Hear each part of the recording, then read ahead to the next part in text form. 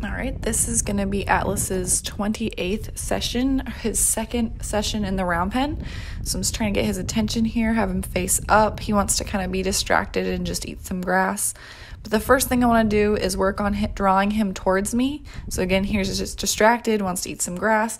Again, I think this is just some stress eating. So I'm just going to kind of put some forward movement, ask for some forward movement, and then draw him toward me. So I picked up that white whip in my right hand and kind of pushed his hind end away. And then once he goes forward, I'm going to try to catch that and back up. He turned around the other way. That's fine. But see, I'm still trying to catch that. So he's going forward. I'm going to step in front of the drive line, which is in front of his shoulder. And there he steps inward toward me. He goes the other way. That's fine. I'm just going to follow him and then try and catch him again, catch his eye, and then back up as soon as I can do that. And he just kind of wants to go back and forth here. The gate's right there. That's where he lives, is off to the right. So he wants to kind of stay in that area. So that's why he's kind of pacing, not pacing, but he'll turn and go back the other way because that's where he thinks is going to be safest. So I'm just going to work on like driving and drawing. So you need some forward movement in order to draw. That was pretty good. That was really nice. He drew pretty well that time. Came all the way up. Before I was just getting like that one step or two. So I'm just going to rub on him here for a second. And he's giving me a calming signal. He's kind of working his way down. And then he got a little worried and wanted to trot off toward the gate. That's fine. I'm not going to punish him. I'm just going to ask him to go forward here with that white whip. And then again, step in front of him, and there we give that inside turn and a couple of steps to draw. I'm just trying to draw that forward energy toward me. It's going to be really hard to draw your horse toward you if he's going 1 mile an hour. If he's stopped, obviously, he's not going to turn into you. So it's much easier when you have some forward momentum to help you. And so he kind of wants to trot off on his own. I'm not asking him to do that. But I do want the forward, and then he's just giving me that trot. So you can show that he's a little bit worried because he is going into it without me asking. And then he is like stress eating. He's trying to kind of calm himself down, and he's just grazing quickly. That's another calming signal. He's trying to come down from a little bit of worry there. And I'll let him graze a little bit, but not as much as further we go along. So next I'm going to yield the hindquarters. That was decent. He didn't cross over, but he moved his hind end over. And I'd like him to pick up his head, too, and, like, actually look at me. But I'm going to allow him to graze a bit because I know he's worried. There he faced up. He didn't yield his hindquarters, but he did face up. Again, he's just moving his front end. So I'm just going to keep arcing around here and try and ask him for that hindquarters. He's a little worried about the stick, so I'm just going to let him touch it. Like, not a big deal. You can touch it. It won't hurt you. And then I'm just going to arc around here. He wants to leave. That's okay. I'm just going to kind of follow. Here I'm trying to stay in position here and just wait for him to kind of roll around right there, and I'll release. I'll stand up straight and back up. So that was decent. So he wanted to leave, and that's totally fine. I'm not going to chase him or make him feel bad. I'm going to try and keep asking him. So since he left at a slow pace, I could go with him and continue to ask. So if he just ran off, I'm just going to ask again. So I'll get him faced up and then ask again. So if he's just going to run off, then there's no sense in continuing to ask because you're not going to be able to keep up with him. So I'm going to let him just kind of take a minute here. He did what I asked, so he gets a little break and he can graze a minute. Then I'll ask the other side. So he's stepping across. That's very nice. And he's looking at me. So he thought about, I'm just going to go over here, off to the left here. And then he decided, okay, I'm going to face you and yield my hindquarters. So that was really nice. And then we're just going to go to the other side. There we go. Nice crossover. So he's doing it really nice, and he's like, I think I want to leave. So I'm just going to put a little pressure on him. I'm not chasing him. I just want to be like, okay, if you want to leave, I'm just going to kind of put a little pressure on you. And then when he spaces me up, then he won't have any pressure on him. So we'll just let him sit here for a second. So I don't love that he's by the gate, but it's fine because I just want him to have a place where he can look at me and get that reward. So as we go, I'm going to try and not have it by the gate. So I'm using my white whip to block his face and my black one to yield his hindquarters. So I really had to block him there, and then he drew in and came over toward me. So again, my black whip's in my left hand. I'm trying to block his forward movement and use that white whip in my right hand to push his hindquarters over. There he's kind of going, but there's a step over. I'll take that. But he's just kind of like, like he's kind of avoiding it without the full-on leaving. He's just trying to kind of ignore me and not do what I'm asking here. And that's just because he's a little worried. There he's looking and stepping across. That's decent. It wasn't a complete hindquarter yield, but he was moving and stepping across. So we'll take that, I'll let him hang out. He's, again, rubbing his head on his leg. He's eating the grass. He's a little worried about this. So I just put a little pressure on him to ask him to move over. And he's like, no, I'm going to leave. And runs over to that side of the round pen because that's where he lives. Have him do that inside turn. Not a big deal. I'm not super worried if he wants to trot around. I'm just going to try and draw him back in. That was decent. And let him have a minute just facing me. I really want to keep, like, reassuring him that if he faces me, he's going to get a nice little break and he can just hang out, but he's not quite convinced yet. That was a nice step over. I'll lower my whips and just let him stand there for a second. Again, he's over by the gate, but I'm kind of using the magnet of the gate to my advantage here. I'm allowing him to stop there and show him where the rest is. And then eventually throughout the series, you'll see that he'll stop opposite the gate and other places in the round pen. So again, I stepped in front, asked him to draw toward me. He does. He turns and faces and stops. And then I'm gonna ask him to, I'm trying to get him to draw toward me here. And he's just ignoring. There we go. So I'll lower my whips back up. He really rather leave instead of kind of connect with me here. He's thinking of the pressure as run away versus solve a puzzle. So we're trying to fix that. This is nice. So I'll let him hang out here. So now I want him to draw a little bit toward me here. So I'm going to use my longer lunge whip that's in my left hand, the white one, to kind of use or kind of create movement behind him to have him draw closer to me. So he thought that was just going to mean run around the round pen. So I'm like, no, that's not exactly what I want. And so I'm trying to back up while kind of pushing on his hip there. There we go. It gets a couple of forward movements. So as soon as he steps forward, I'm going to back up. And I'm going to let him sit here. And so this is nice because he's looking at me. He's not grazing. So he can just kind of focus on me here. So change whips. So I kind of try to keep that longer whip on the inside to push his hindquarters over in the circle. The black whip in my left hand is a driving whip. And it's probably half as long as the lunge whip with the lash. So it just helps if you're on a circle to have it on the inside. You can really push the horse forward and create a little bit more energy behind him, like toward this hindquarters to get him to go forward. It's going to be harder with a driving whip. But I like having one of each length because it really helps if I need to push the shoulders or have something that's a little less scary with a shorter lash that the driving whip has versus a lunge whip. So I like to have one of each. But then you do have to change hands sometimes, but it's not a big deal. So again, I'm creating energy with that white whip in my right hand, and then he decides to leave. So I'm kind of blocking him with my black whip. There he comes in. I'm going to lean back.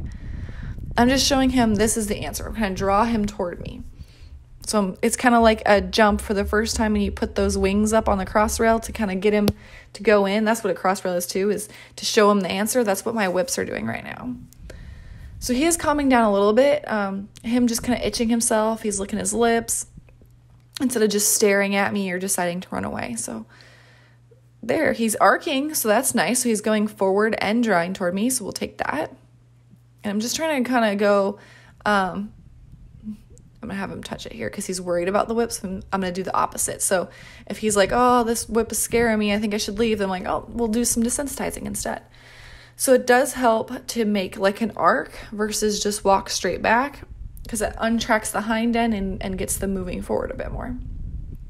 I could just walk straight back and he could probably just stand there. So that's why I'm arcing around when I'm asking for that draw.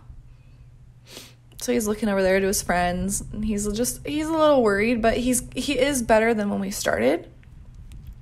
So he's staying away from the gate here and just having a minute without running off. So that's good. And he's not stress grazing either. Good. And he's a little bit slower at his demeanor and his ears are a bit slower. So that's nice. Lower his neck a little bit there.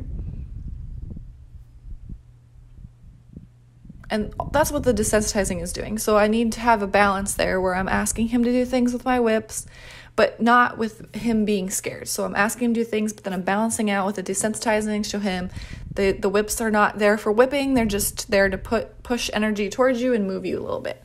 So that's why I'm always having that balance between the desensitizing and the sensitizing. So he decides to leave here. That's fine. So I'm going to ask him. There he comes in. So I didn't switch hands, but I used my whip in my right hand over to the left to kind of push on those hindquarters there. And there he draws toward me. So I could also switch hands and do that too. So there's a nice calming signal. He's kind of rubbing his face on his leg, trying to graze again. He's just trying to calm down because he's a little worried. So I'm going to draw him again, create some energy and into those whips to draw him toward me. So he comes off the rail. So he's definitely getting better with coming off the rail and facing up to me, but still not perfect. So I walk toward him and he's like, okay, I'm gone. Bye. So we're going to have to work on that a bit. So I'm just going to say, no, like, it's not scary. I'm just going to let him sniff the whip a little bit. And again, I'm kind of just experimenting here. It could definitely be helped by adding in some positive reinforcement here, but I kind of wanted to play with having positive reinforcement and not having it, mixing it together, see what I like. So that's what we're doing here. I'm not using any at the moment, but from what I found with the rest of the training sessions, I definitely would add it in at this point, especially for this horse. Because Atlas is a little bit more worried. He's not terrified of everything. He just has a bit more worried tendencies than the other horses do. And he's young. He was obviously wild at one point, so those are totally fine. We're not going to punish him for being afraid, but he just needs a little bit more encouragement, and he needs to go a little bit slower than the other horses. So I'm just letting him hang out here. So he's not grazing. He's just kind of focused on me, but he's not shut down because he's got his ears moving and he's looking. So that's good. A lot of Mustangs can get shut down because there's just so much going on, and they don't know the right answer, and then they just kind of dull. And they just kind of, they'll go along with stuff, but they're not completely there. And I definitely don't want them to become shut down. So I want to pay attention that he's not. If his ears aren't moving and he's not looking around, he's just kind of standing there, or like forced relaxation, he'll just stand there and he looks tight, but he's just waiting for me to go away. None of those things are good. So I'm just working on a little bit of desensitizing because he wants to kind of run away from the whip. It's obviously cold too and windy, so that's not helping. But so I'm desensitizing here to create a little bit more draw toward me. So again, with the balancing thing, the desensitizing adds confidence and relaxation, and the sensitizing, I'm going to need just to have him move around to be a riding horse. So I'm asking him to do things. That's going to get rid of the pushiness and things like that. Atlas really doesn't have a lot of pushiness, so I don't need to do that as much. That's why I need to be a lot softer with him and asking him to move, so he needs more desensitizing. So you can see over the next couple of minutes here, as I desensitize him, he comes in toward me. So he's more interested, he's more relaxed, because I'm showing him, like, it's okay. Like, I can touch you with the whip, and it's not a big deal. And he's kind of doing this on his own, so I've kind of just figured this out with him. So I rub him with the stick, I'll back up, and he kind of scoots in all on his own. So I'm like, all right, that's good, because we're trying to work on draw anyway. There he has a nice head shake. He's going to lick his lips, so I'll just hang out there and let him relax. That's great, because he's lowered his neck, and he's having that lick and chew while he's looking at me. There he's going to rub his face, and then he's going back into grazing mode, because you can tell as he goes through the calming signals, there he comes up more, he's going back down into grazing mode. So when he started off this clip, when I have the text on the screen where he's desensitizing to create the draw, he had his neck up, and then he shook his neck, so that was his first calming signal, and then he lowered his neck down, then he licked his lips, then he rubbed his head, and then he goes back to the grass. So that's like his series of calming signals to go from worried to calm again. And then those calming signals can also go the other way, but in this case, he was going from a little worried to calmer. So it's important to point out, and they're very interesting too. So I'm just letting him sniff my hand, relax a little bit. We're just bonding, we're just hanging out. And Atlas needs a lot of this. He needs some confidence and just somebody he can trust. And definitely, since I've been doing obstacles with him, this is an older video and I'm voicing it over later. If I put him in the round pen with like a ball or something, he'll be like, no, it's not there. But if I go in there, he'll come up and engage with it. So he needs like someone to be in there and gain confidence from. So that's cool. Here he's just investigating me. He's just sniffing my hand, licking my hand, and I'm gonna let him do that. I'm totally fine with that. I want him to be curious and interested and stuff like that. If he was going to try to bite me, I'm going to keep my hand really, really flat and like almost bend my fingers back a little bit. So I got that from Warwick Schiller also. He's an amazing trainer. He lets the horse kind of nibble on him and lick on him, as long as he's investigating, not being dominant, not being aggressive, just kind of licking and doing a little nibbling. Then I'll allow him to do that. If he were to do like actually try to bite or something, I'm just going to make some noise with my other hand, and just so he has some kind of consequence. So it's just something not so fun happens when he does that. I'm not going to chase him or attack him or anything. Obviously, if he were to charge or do something like that, that would be a different story. But if he's just kind of exploring and nips you, then I'm just going to make some noise to make that uncomfortable for him. But if it was more aggressive than that, then yes, I'm going to send him away. But Atlas has not done that at all. And all of that is just from fear too. So if you do have a horse that's doing that, obviously you send him out of your space. It's very dangerous, but you got to know where that is coming from too. Usually that horse has been pushed too far, and that's what they're resorting to. So, but that's beside the point. So Atlas is just being really good here. He's really calming down and letting me touch him with the whips. So we're just kind of taking a minute to hang out, balance him out mentally. Just give him some time to hang out here.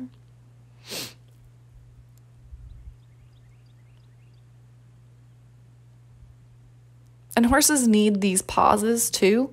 It's really good for them to just hang out and then completely just relax. Some horses are always doing things and they never come all the way down from their worry, and instead their worry builds on itself, and then it explodes in a buck or a bolt or a rear or whatever bad behavior you don't want. So it's really important just to have your horse hang out, just let him have a breather and relax. And I think it can be hard for some people who are really extroverted or like type A personalities. They need to do something constantly to kind of connect with the horse, because I don't think horses are more like that. They need to just kind of process things, relax, hang out. And I'm definitely more the introverted type B. I'm like, okay, we did something, we'll hang out, and I'm just gonna wait and give them time. So, and I also, if I have a lot of things to do, then I just feel overwhelmed and shut down. I feel like the horses do too.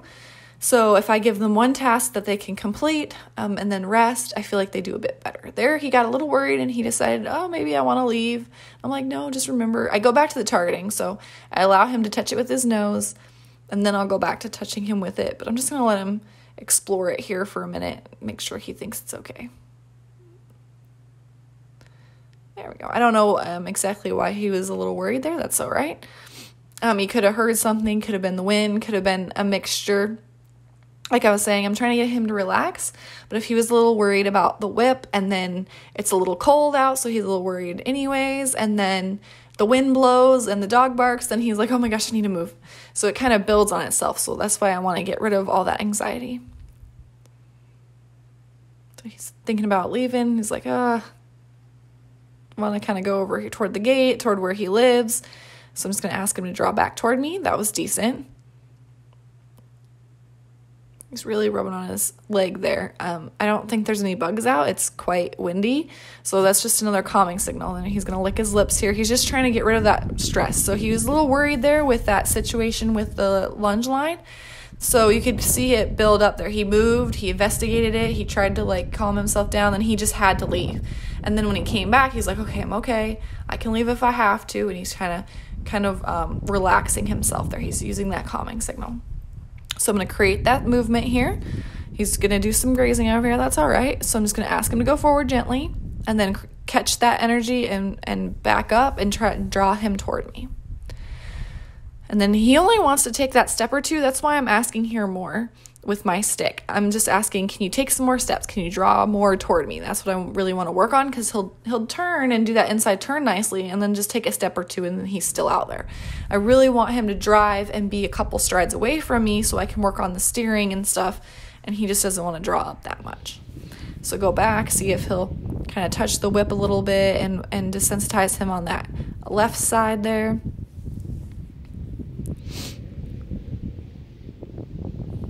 Kind of do the same thing I did on the right side.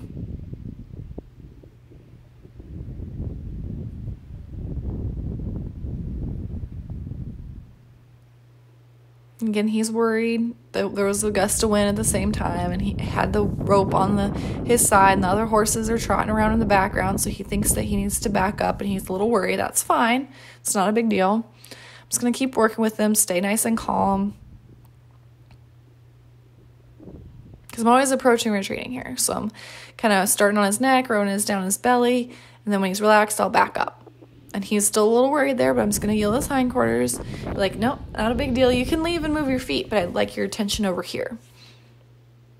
There, he's looking at you and shake his head. I'm just going to make friends with him, pet on him a little bit, and then go back to the desensitizing with the whip.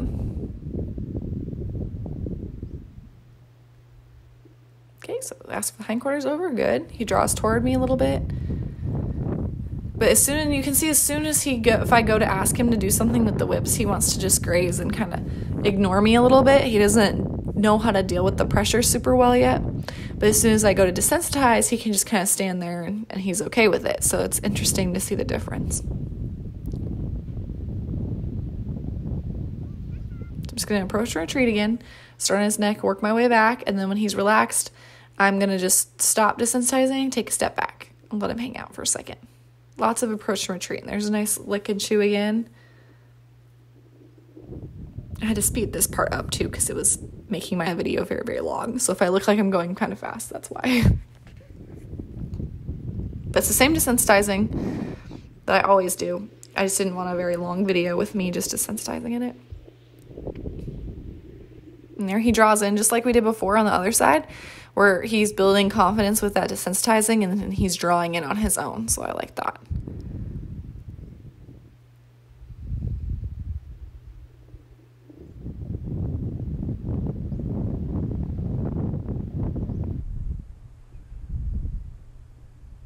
Getting another lick and chew. That was really nice. See, I start on his head, work my way down his neck, and then retreat. And approach, work my way on his face, work my way down his neck, down toward his shoulders. There, he's a little worried right there. I'm like, that's okay, you can move. And he scared himself on his own.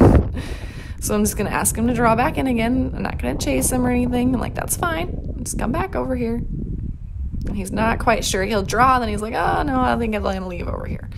So I'm just going to ask him to I'm just putting that forward motion in to capture it right there and have him come toward me. So he got a little worried and wanted to trot away, but I'm going to use that to work on the draw because now he's got some more forward. There, that's some nice draw right there. And so you can see how I'm going sideways and backwards, or side to side instead of just straight back, because I'm trying to get that draw. It's just like when the horse doesn't want to lead forward, going side to side unsticks those feet. So that was really nice there, actually. So he had that momentum for the trot and that energy to go forward and like really draw close toward me. So that was actually the best draw he's had. I don't love that he was worried, but I do like the draw that it ended up producing. So anyone gets worried again, that's okay. I'm just going to do the same thing. I'm just going to ask him to go forward, and then there he goes. Nice inside turn. Create that movement here. I'm just asking him for forward movement. Good. Yeah, that was good. So he drew right in at that time instead of he could have easily like left to the left and just trotted off around the round pen, but he didn't. He came forward and off the rail, so that was pretty cool. So again, work on that desensitizing, approach and retreat here. So I'm just approaching. I'm waiting for that relaxation. And then, like, if he licks his lips, blinks his eye, which is what I'm usually looking for, lowers his head a bit, then I'll stop and I'll back up. If the horse is really worried, then I'm going to stop before I get to that point. So if he's really got his head up and as I go to him, he's like, oh, no, this is scary, then I'll stop. I'll back up. I'll be like, all right, that's okay. And then we'll try again. He's not really doing that this much at this point. So when I go up there, he's fine. And then he gets worried as the stick's already on him. But he's not showing a ton of worry as soon as I get up to him. So that means he's okay with the approach. He just gets worried once the stick's on him. So again, we're just working on that approach and retreat here. So that means I'm just teaching him here, like, the stick can touch you. It's not a big deal. You can leave if you need to. And it just helps build their confidence and they feel that they're not trapped. I'm not going to force you to be here, because as soon as I start forcing them to be there, then they're like, oh, crap. Like, I have no way out. And that's when you get the fight. I'd much rather have the flight. I'd much rather he leave and tell me I'm afraid and I left at this point and this is what scared me versus he's going to fight and we're both going to get in trouble there. So I'd rather have that. So like here he's a little worried. He decides to leave. Great. So now I know like he's afraid of the whip touching him on the belly. He's not great with that. And like, that's fine. He feels the need to leave, but I can also draw him back in and work on it again. So it's not a big deal. And eventually he'll learn that that's not very fun. It's much easier to just stand here and let me touch him with the whip on the belly versus trot off every time, because that's just going to expend more energy than he needs to. Which you can tell here, he trotted off, but it was shorter distance than he did previously. So he thought about yielding the hindquarters, and he's like, nah, I'd rather just trot off. So I'm just going to ask him to go forward and draw right there. Yep. So that whole time with that quarter of the round pen there, while I was flicking my white whip, I was just saying, can you go forward more just so I can draw? I'm not chasing him around the round pen. I'm just asking him for that forward to draw toward me. Then we go back to our desensitizing, and I'll back up. And I feel like Atlas really needs a lot of approach and retreat. He really has a nice time relaxing when I back off. Like, you can tell the difference. As soon as I back up, he's like, okay, and then he'll lick at you. So he needs that, like, mental break more than, like, my other Mustang does, and definitely more than the domestics do, because they're so used to people, but it's very interesting for him. Let him sniff it and stuff. He's been rewarded for touching it in the past and targeting it, so that seems to be a little bit of just like a helpful thing for him. If he gets really worried, I just let him touch it instead, and that's the same for if I'm asking him to move with the whip and he's really worried and he bends his neck over there, and I'll let him touch it instead. So I'm like, I'm not going to force you to move if you're terrified. You can touch the whip, it's not a big deal. Just trying to build his confidence. But I like that he's facing up. He definitely has improved with that since the last session. So I'm just going to let him sit here for a minute. I'll speed up this part too, because I'm just letting him sit. And we're going to work on yielding the shoulders. So I'm just going to use this white whip here and just going to have it up and horizontal and just ask for a little bit of shoulder movement. So there he moved back instead of sideways. That's okay. I'm isolating that shoulder. There, he thought about it too. There we go. And I'll let go. So I'm not too worried about the first couple steps. If he goes back, that's okay, because I'm just wanting that shoulder to move. So now that he knows that the shoulder is what I want, then I'm going to specify the direction. I'm not going to do that for long. I'm going to do that for a couple tries and then be like, okay, I need the shoulder over and not backward. But in the first couple times, I'm just trying to tell him, see there, he moved his shoulders, but I didn't really want that much movement. But I'm just trying to tell him I want the shoulders over, and then I'll show him that I want him over this direction. So I'm just breaking it down for him. And he got a little worried with the shoulders because it's, again, another movement thing and something he hasn't really done a lot of. So there, that was good. He had made a nice shoulder movement and really stretched out his left front leg there. And like he was going to leave, but then he didn't. So that was really nice. So just desensitize him here. That was pretty cool. He thought about it and then he didn't. So that's a big deal for him, because you can see how many times he left today, which is not a big deal. But I just want to like really point out when he doesn't and reward him for that. Just do some desensitizing, and then I think we'll end him on that, because that was really nice. That was a really good decision on his part. So I'm just going to desensitize him, go back in, make friends, just pet on him a little bit, and end him on that note, because that was pretty cool for him. I don't want to do a ton. I usually max out at an hour with these sessions with them, because I just don't want to put too much pressure on them.